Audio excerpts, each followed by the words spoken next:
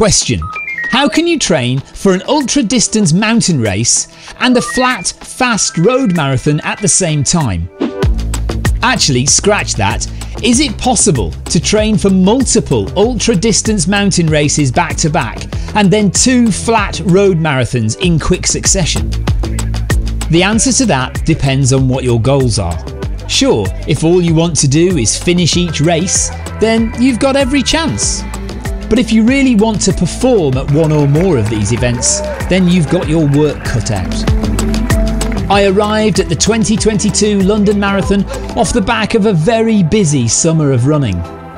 My main training block got me to the start line of the Lakeland 100 in July, a 100-mile race around the Lake District with 5,000 metres of elevation gain.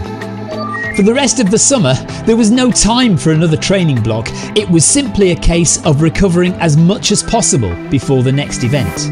In August, after 3 years of trying, I finally completed the TDS in Chamonix, France. A race well over the official 145-kilometre distance with 9,000 metres of ascent. Then, in September, it was up to Scotland for the Ben Nevis Ultra, 53 kilometres with 4,000 metres of climbing, followed a week later by the Berlin Marathon in Germany.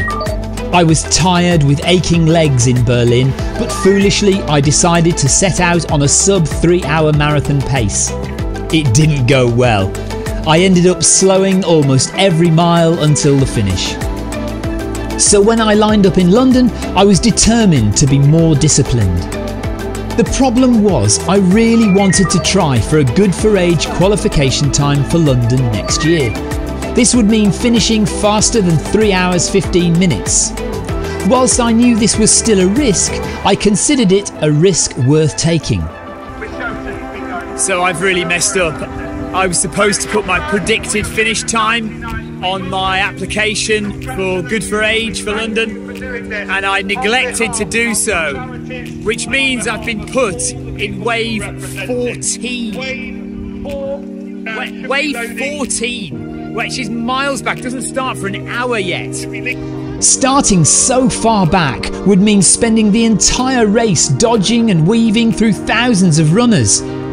I asked at the information point where one official actually suggested I jump into an earlier wave. So that's exactly what I did. I would still have to wind my way through the crowds, but just not for quite so long. Welcome to Film My Run. This is the start line of the London Marathon. I think what wave are we in? Wave 6. Wave 6. I have no idea what wave we're in. We're in wave 6. We are about to start London Marathon 2022. Let's go, let's have fun, let's enjoy this. Okay, here we go. London Marathon. There are actually 3 start lines at the London Marathon: red, green and blue. Charity runners and those successful in the ballot go from the red start. Celebrities and some good for age runners go from the green start, which is the smallest start line. And the blue start is a mix of ballot, good for age and the elite runners. Waves set off at 5-minute intervals, and I quickly found myself in the no man's land between blue waves 5 and 6. So the weird thing is, because I'm accidentally in a wave much further back than I should be, we're kind of right at the front of this wave. So there's like nobody here. We're on our own. It's like I'm in the lead of the London Marathon. I bet you've never seen the streets of London so deserted on London Marathon Day. 4.5k in, this is where we join all the red start runners. So this is blue start, red start is over the other side there, and we're now going to merge. My pacing strategy was to run at 4 minutes 35 seconds per kilometre, which, if I kept it up, would get me to the finish in around 3 hours 14 minutes. 5k in just under 23 minutes. And we're on the downhill, it's big downhill at the early start of London. The London Marathon is generally flat, but it's not pan flat.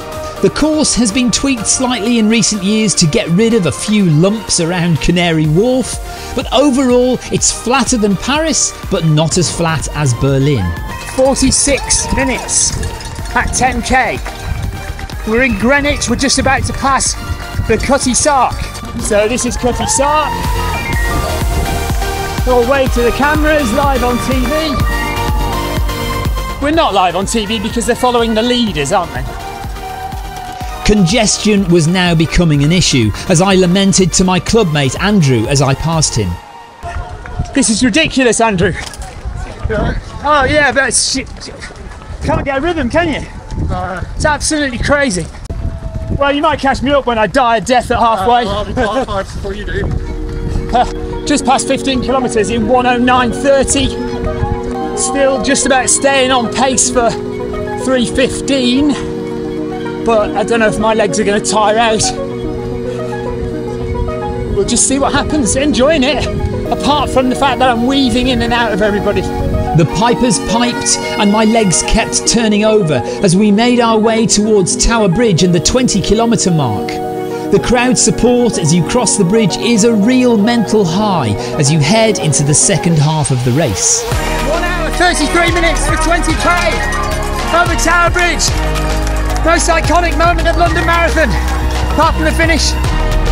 Still enjoying myself, still on target just about. From the Tower of London, the crowds are still immense, but it feels slightly further than you want it to before you hit halfway. That's halfway in 1:37.5. So, yeah, we are only just on target really. Probably going to slow down in the second half.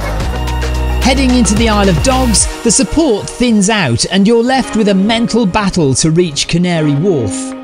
That's 25 kilometres in 1 hour 56. Starting to tire, feeling tired. Legs are stiffening up. But we'll push on. Coming through Canary Wharf now. Canary Wharf is where your GPS watch will go haywire. Really starting to suffer now. And where my legs told me they'd had enough. 12 kilometres to go. And it's 2 hours 20 or so. Outside Limehouse Town Hall, we found the Run Dem crew. We love the Run Dem crew. And a little further on, we found Zach, the extreme DJ SUAT, was in the house. Living your channel, buddy! I love that guy. The 3:15 time goal was gone. Good for age qualification was gone for another year. But we were having fun as we made our way back to the Tower of London. So we hit 35 kilometres in 2:45, exactly the same as Berlin. So we've got 45 minutes to do. 7 kilometres to get under 3:30. I have done London 5 times now, and this year it seemed like the crowds were more substantial and tumultuous than ever before. As we hit Embankment with 3 miles to go, I realised I was going to be very close to my Berlin Marathon finish time. So I pushed as hard as I could through the tunnel, past the London Eye and Westminster Palace. That's 40 kilometres in 3 hours 12 minutes. Looks like we're going to do the same time as Berlin. Along Birdcage Walk and towards Buckingham Palace, the finish line was within touching distance as I finally turned onto the Mall. Coming to the end. 3 hours 23. The finish line of the London Marathon is always something special, no matter what time you achieve. 26.2 miles is an iconic distance, just as 100 miles is for ultra runners. So there's the London Marathon medal. This is my 5th London Marathon. Finish time of 3:23. Now I was going for 3:15, but legs just didn't have it. So, but you know, it was expected. It was a risk again to try and go for 3:15. But I'm much more happy with the performance this time because I mean I did slow after 20 miles. But it wasn't so much of a slow as it was in Berlin. The race was much more controlled. I felt stronger towards the end. And I got an Abbott age group championship medal. That doesn't mean I've won an age group, it just means I've taken part in the World Championships. Chilling out in St James's Park and making your way slowly to Horse Guards Parade to meet your friends and family is as standard as it gets after completing the London Marathon. After chatting with some of my clubmates and drinking everything I could find in my bag, I hobbled slowly along the Mall towards Admiralty Arch, watching as the sun glinted off hard-earned medals, space blankets fluttered over shoulders, and people took selfies and kissed their medals. So we've made it to Trafalgar Square, just round the corner from the Mall where... So we've made it to Trafalgar Square, just round the corner from the Mall where we finished the race. 3:23, can't complain at that at all. Minute quicker than last week, and we are going to get coffee now. Do join me again for another Film I Run next time.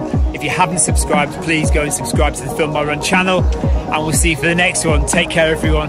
Bye-bye.